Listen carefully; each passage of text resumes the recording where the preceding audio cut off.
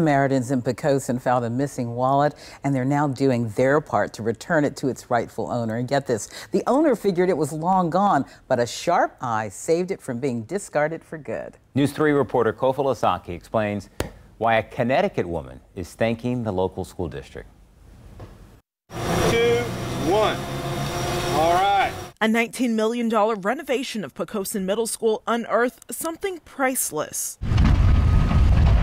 As walls started coming down, a piece of history saw the light of day for the first time in around 70 years. There's a calendar from 1951, some wonderful stamps of Santa Claus from 1951.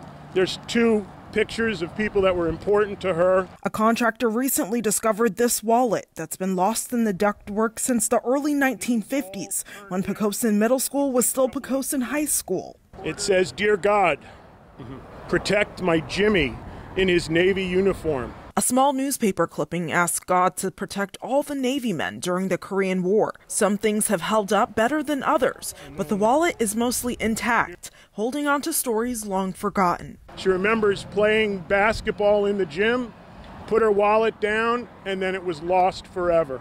That is until now. There was a ledge there that I had laid my wallet on, and when I went to get it, it wasn't there, but there was a hole opening behind that ledge, and so my wallet had fallen down. As luck would have it, a little blue book with names and addresses helped the district track Esther French down 500 miles away in Beacon Falls, Connecticut.